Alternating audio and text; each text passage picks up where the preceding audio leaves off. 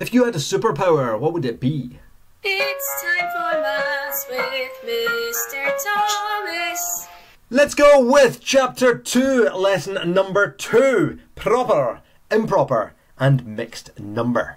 So first of all, what is meant by these three words? Can anybody tell me? Ali? Perfect, yeah, these are the three types of fractions that you get. You get proper fractions, you get improper fractions, and you get what's known as a mixed number. So, what is known as a proper fraction? What does that actually mean? Bethany, help us out.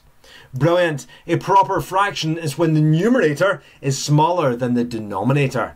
And again, the numerator is the number at the top. The way I remember it is N for north and D for down. So the denominator is at the bottom. So numerator is at the top, denominator is at the bottom. And when the numerator is smaller than the denominator, then that is known as a proper fraction. Rejwan gives an example of a proper fraction. Perfect, 1/2, good, because the 1 is smaller than the 2. You can see the top is smaller than the bottom, so it's a proper fraction. Europa gives another one. Brilliant, 7/12, that is another one. The 7 is smaller than the 12, so that's a proper fraction. Deacon, another one. Brilliant, 9/20, the 9 is smaller than the 20. Perfect, it's a proper fraction. Mosma, one more.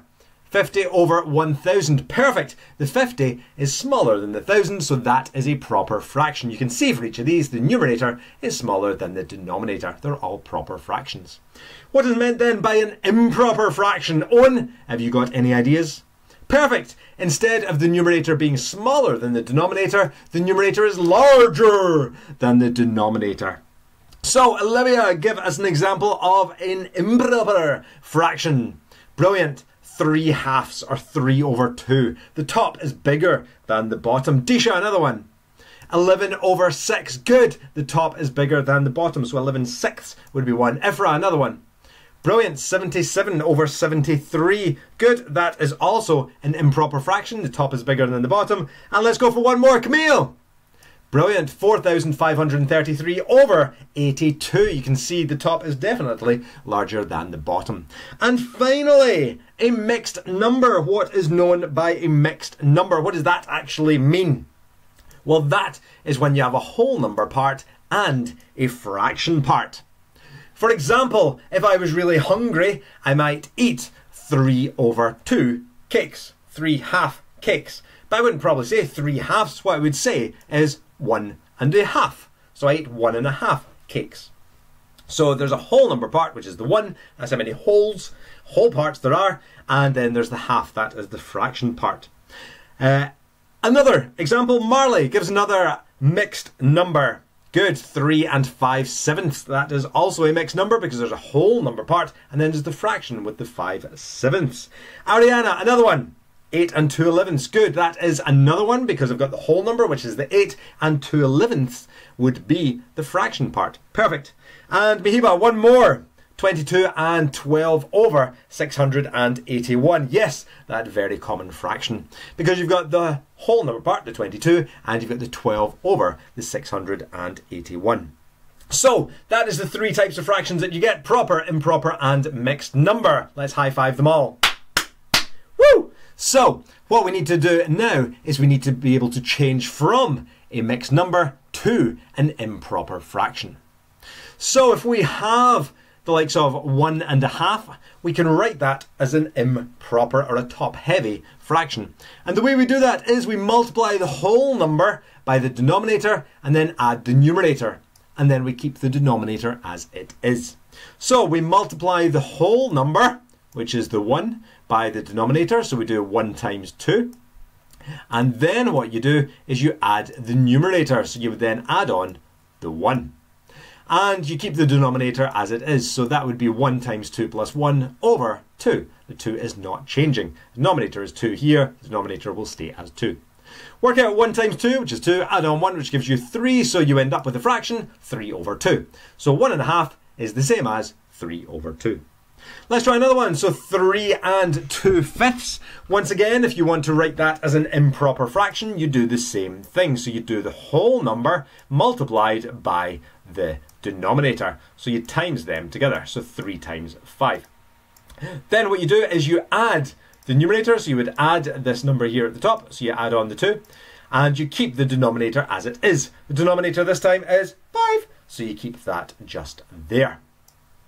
3 times 5 is 15, add on the 2 is going to give you 17, so you end up with 17 fifths. So 3 and 2 fifths is the same as 17 over 5. Perfect. And last one, if you have 7 and 5 eighths, writing that as an improper fraction, do the same thing again. So take the whole number and multiply it by the denominator. So 7 times 8, but then add on the numerator. So 7 times 8, and then add the 5. And the denominator this time will be 8. Perfect, because we're keeping that just as it is. It is not changing. So 7 times 8 is 56, add on the 5 will give you 61, and that will then be 61 over 8. So that will be your answer, and that's how you change from a mixed number to an improper fraction. Example 2 though, let's say we want to go back the way.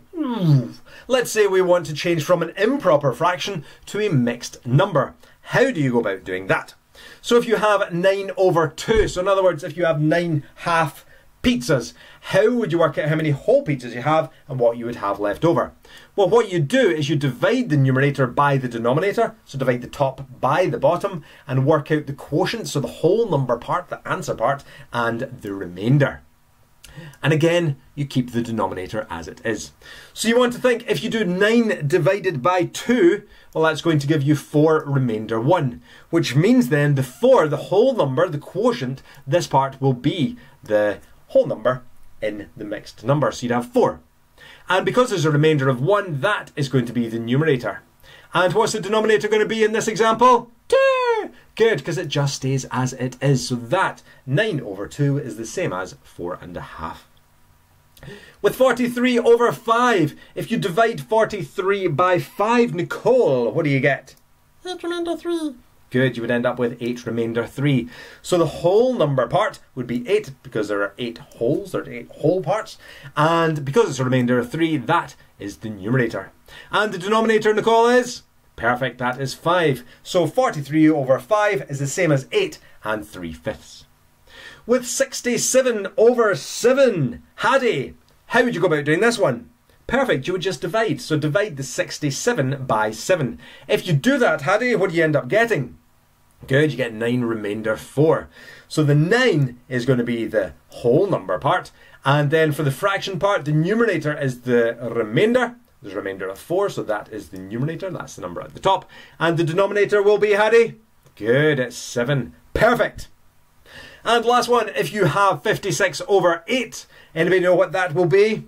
Well, if you divide 56 by 8, you end up with 7 and a remainder of 0. So really, you get 7 for the whole number part, and for the fraction part, well, you'd have 0 eighths, which is just 0. Don't bother writing that. So your mixed number will just be 7.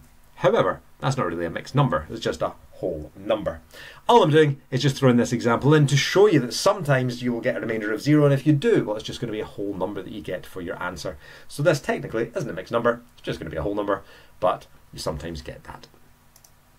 Try some of these questions then in the Essential Skills in Maths book 3, page 20. If you look at exercises 18A and B, you will be changing from a mixed number to improper. And if you look at exercise 18C and D, well, you are reversing that. As long as you can convert between the different types of fraction, you will be fantastic.